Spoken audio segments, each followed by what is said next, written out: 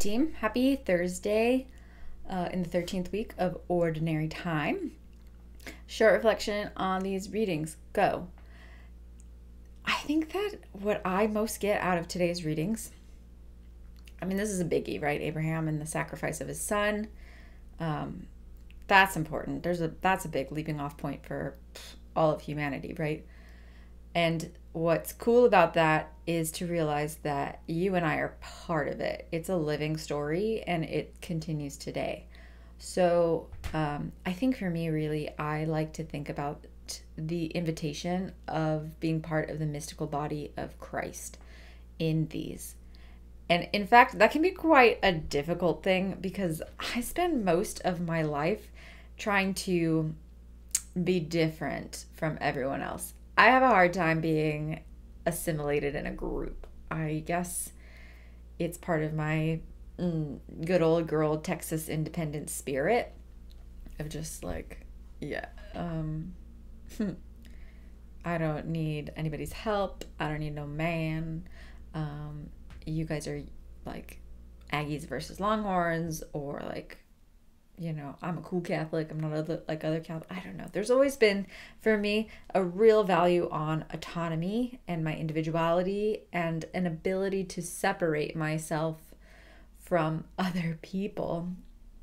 And I suppose in many instances, this is applicable in a general way, and then also just in small parts of our lives, right? We are quick to, in good and not so good ways, identify ourselves by defining how we are different than other people.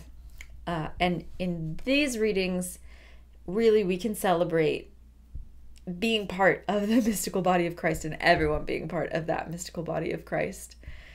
And that what we do as individuals does matter. So there is space for our individuality, and that it is meant to serve others. So Abraham, here he is, homie, gonna give up his son. It's a crazy nuts thing that God is asking of him, but because of his trust, he does it, and that blessing has enriched your life, my life, the life of the world.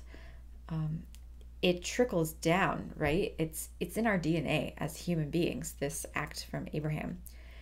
And then even in a bigger way, we see it with Christ in the Gospels when he not only forgives sin, but also makes the paralytic walk. And why that's really cool is because God is the mystical body's head. And when he does something, he opens a channel and a passageway for us to enter into that same grace. He is not a separatist. He is a come one, come all. We are part of the mystical body of Christ.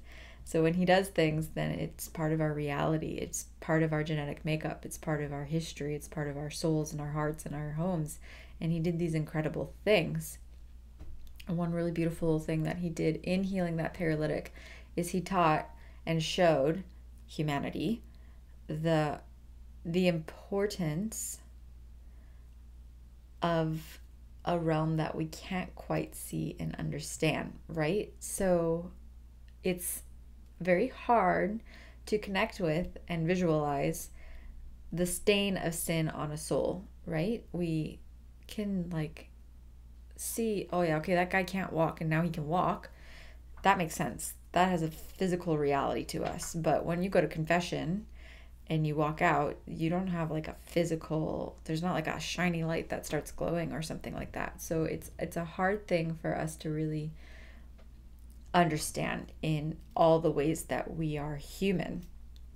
And he links these things to show us and tell us that there are things much more important than the obvious.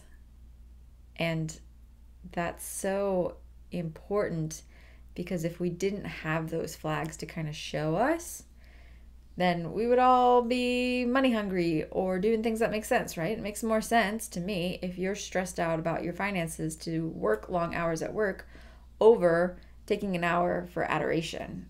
And yet adoration, that's usually the way to go. Spend time with God as he calls and requests. Or, like Abraham, it makes no sense to go and kill your son, but if the Spirit is calling and you set it all up, like, the blessings flow. So it's really this confirmation that we should trust and follow the Spirit, because there are things beyond our understanding that are important. And it doesn't matter that we know what they are, but what is important is that we trust God.